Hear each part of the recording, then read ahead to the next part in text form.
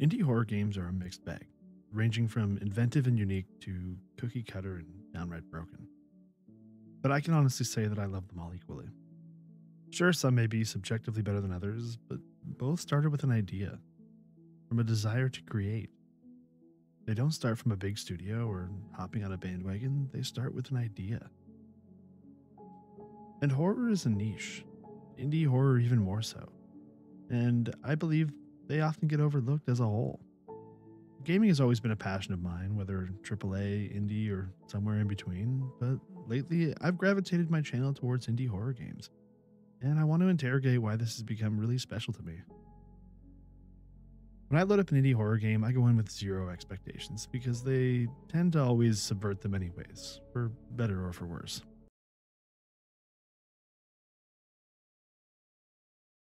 Anyone who's played this style of game might know what I'm getting at.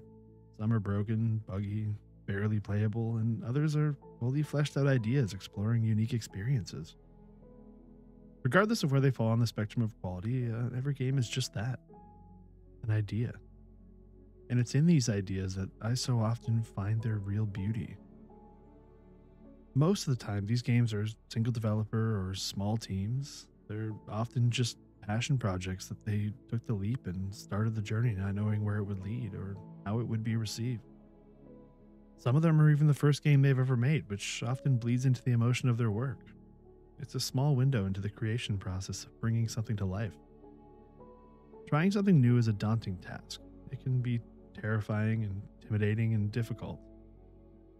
The existence of every single one of these games means that the developer powered through the anxiety, the self-doubt, the expectations, and they arrived on the other side. They did it.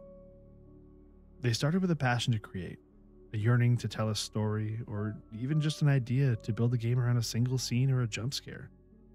That may sound cheap on the surface, but isn't that what we all try to do as creators?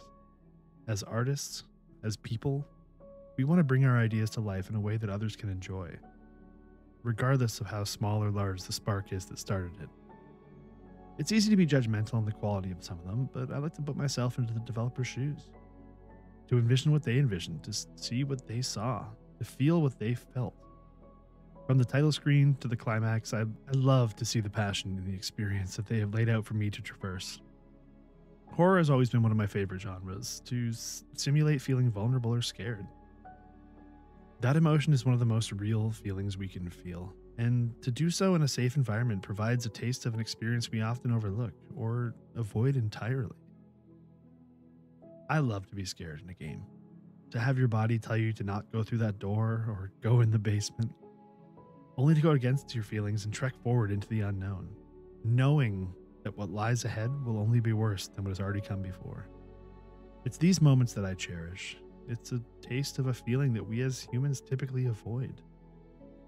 These games can be equated to taking a risk, throwing an idea into the void and hoping for the best. Just as any content we throw into the void, we try our best to make something unique. My focus has been on indie horror for a while now, so these games will always hold a special place for me. There's something raw and real about them. To see someone's project, regardless of the medium, brought to life. For them to have taken the leap to create, and for me as the player to live inside that creation, however briefly. To look past the flaws and see the art for what it is, an idea.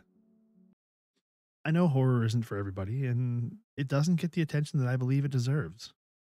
For those who do enjoy them, they feel very real. I believe indie games in general are the best gaming medium today, and much of what I've said applies to the genre as a whole.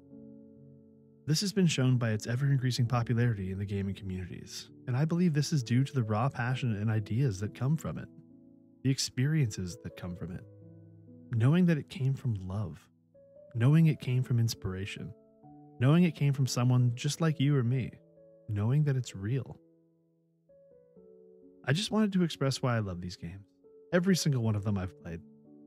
These games have allowed me many things. Games for me to enjoy, feelings to feel, and content to share with others. It's allowed me to create videos. And hopefully many more. You know why I love indie horror games so much? It's seeing an idea of love and creativity manifest in a unique way that May not be the most popular, but is done regardless. I love seeing the idea and living it for brief moments. Thanks for watching. And for those of you that made it to the end, I just do want to say thank you for checking out my previous Getting Over It video. It's actually what inspired me to change up my entire style and try this new video. I really hope you enjoyed both of them. And if not, well, thanks for watching anyway.